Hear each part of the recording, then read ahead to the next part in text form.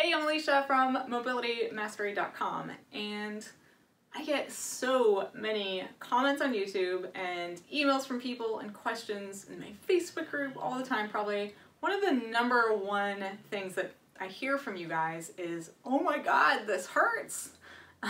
Whether you're releasing your calves or your quads or your biceps or almost any fascia, right? If it's unhealthy, it's probably gonna hurt. Why? So today I want to talk to you about, why is fascia release painful? Does it have to be painful? What does it mean if it is painful? We're going to dive into that right now. And before we do, though, I want to actually just tell you or share with you a definition of pain from Thomas Myers that I love, because it really just kind of flips the idea of pain on its head and makes us think about it a little differently. So most of us have had some pain at some time in our life, right? And not very pleasant. We don't usually like it. We usually want it gone. And Thomas Myers gave this definition in a video I watched years ago, where he said that pain is sensation accompanied by the motor intention to run away. And if you take out the motor intention to run away, all you're left with is sensation. So you could actually say that pain is the meaning you give to the sensation you're feeling. And I know this seems maybe a little esoteric or woo-woo in nature, but if you think about it, I mean, it's kind of true. If you look at the broader world and you open your eyes and you look at what some people are doing, some people consider painful things pleasurable. Other people would never touch that in a million years. And there's this whole gamut, right, of the meaning we attach to certain sensations we feel in our body. And that has a lot to do with this word pain, or when something feels painful. So for starters, if you get on a foam roller and you're like, oh my God, youch, or you want to jump right off of it, you probably have a pretty sensitized nervous system, and anything flooding your system with a lot of sensation might be considered painful, but it's partly the meaning that you're attaching to it. So with that in mind, I want to dive into the actual science here of what constitutes healthy versus unhealthy fascia, and why unhealthy fascia typically hurts when it's being released. So inside your fascial system, that fascial matrix running through your whole body, including the extracellular matrix part of that fascial system, is supposed to be a lot of water. So fascia in and of itself, like throughout your whole body as a whole system, is supposed to have about 70% water in it, or made up of about 70% water. And water is very, like almost immune, right, to damage, right? You can't like punch water and have it be affected. You can't manipulate water, obviously, unless you're changing its temperature, and then you can. But water is incredibly resilient. Water and the water content of your fascial system is actually what gives it its ability to absorb mechanical stress or energy coming into your body. So when I say mechanical stress, it could be something as simple as standing on your feet. So if you stand on your feet for a long time, I mean, depending on how much you weigh, that's actually an extraordinary amount of mechanical stress that you're putting on your feet and the fascia within your feet, as well as your whole body. And fascia as a unit, one unit through your whole body, is supposed to absorb the mechanical stress coming in, whether it's from your feet or being in a car accident potentially, or even getting a massage is a form of mechanical stress, something coming into the body. Your fascial system automatically will try to distribute that energy coming in through your whole system through its water content. Kind of like, throwing a pebble in a lake and it ripples out, right?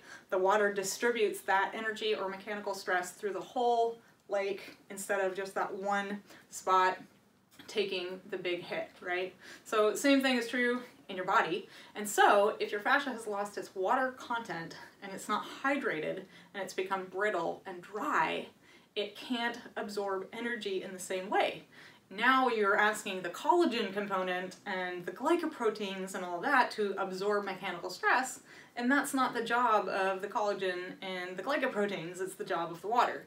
So you're going to start feeling pain upon impact, right? And so you actually have pain receptors in your fascia. So that could be also partly why some of you feel a lot of pain or intensity when you're getting on a foam roller or you're, getting fascia release done, whether it's through other modalities or maybe you're learning Kinetix partner work at home and stepping on each other, or just using the balls and stuff like that. So whatever it is, it could be because you're actually feeling and contacting some of those pain receptors within the fascial system, or those pain receptors are maybe getting your attention because it's so brittle and dehydrated, but you also have a lot of nerve endings around and in your bones, and to protect your bones. So if something is coming all the way through to the bone, it needs to get your attention. So, whether something fell on you, you can move away quickly. You don't want to break your bones. Obviously, if you break your bones, you're going to be in worse shape than if you just have a soft tissue injury. And so your body's going to try to get your attention with that pain signal. And when your fascial system is dehydrated, you're going to feel that mechanical stress or energy coming in all the way to the bone, and you're not supposed to, right? If your fascial system was actually optimized and fully water rich, right, through the whole system, then you won't feel much at all when you're getting on a foam roller or someone's stepping on you. Even if they're stepping on your IT bands or your quads, you might not feel anything at all, like nothing, not even a pleasant sensation, when your fascial system is fully optimized and has that high water content. Now, there's one super important thing to keep in mind here, and that is your fascial system has a gatekeeper. There's another system in your body that will jump in first to either protect you or make sense of what's happening, if you're getting stepped on or on a foam roller or getting a massage, and that is your nervous system. So if you have any patterns running in your nervous system, whether subconscious or conscious, that maybe are preventing you from embracing the pain of changing, the pain of transformation, the pain of actually going through the motions of releasing that fascia to create healthy fascia, if you interpret those sensations, right, that experience as a potential threat or potentially traumatizing, then your nervous system is going to kick in and actually activate your fascial system to contract to protect you, instead of allowing you to feel what you feel, but do it anyway in a relaxed way, and then make your fascia healthy, right? So I felt like I had to include that here because whatever's happening in your nervous system is going to largely determine the meaning you give to the sensations you feel. So every sensation we have that runs through the nervous system gets kind of imprinted on the fascia, and it's more in the realm of the nervous system itself, that system that communicates to you what's happening in your body, that determines that meaning that we talked about at the beginning of the video, whether you attach meaning to it like, oh my god, this sucks, or wow, this feels really good. So actually, a lot of people consider fascia release to feel good. I would have to say probably 25 to 30% of the clients who come into my office love working with me. They love getting stepped on. They think it feels good. They're creating a meaning, the association to what they're experiencing as a positive, right? And because of the meaning they give to it, their experience is different than the 70% of the people that come in and go, dude, this is horrible, I hate you, temporarily, of course, and then they love me afterwards. But yeah, about 25 to 30% of the people think it feels really good. And those of you that think it sucks and it hurts a lot, there's nothing wrong with you, you're not defective, and in fact, sometimes the people who think it feels good might be running a different system in their nervous, or a different pattern in the nervous system that may not be super healthy either, right? Like associating too much pleasure with pain or too much normalcy with painful sensation. So keep that in mind, and definitely share your takeaway from this video below. And I'd love to hear from you if you think the pain or intensity you're feeling is more to do with the fascia, right? Your fascia. Maybe it's lost its water content, maybe it's become brittle and dehydrated, maybe you're feeling those pain receptors in the fascia itself, or are you in the camp of maybe your nervous system is interpreting what's happening as a threat and thus is signaling you with a pain signal? So which camp do you think you're in? Post that below. And then what are you going to do to work with it either way, right? So healthy fascia won't hurt, and a healthy nervous system won't be as reactive. You're going to have an open mind and some curiosity instead of immediately jumping into that reactivity and the meaning you give to what you're feeling.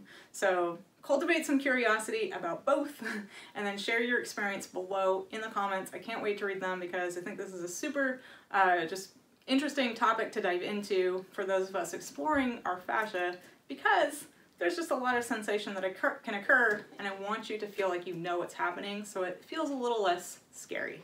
So share your comments below. Can't wait to read them. I'll see you there. If you're new here, make sure to hit that subscribe button and join my email community. I've got some free resources for you. You can click the link below in the description, and yeah, I do free trainings via email. I don't do anywhere else, so I hope you'll join me, and I'll see you next time. Bye, guys.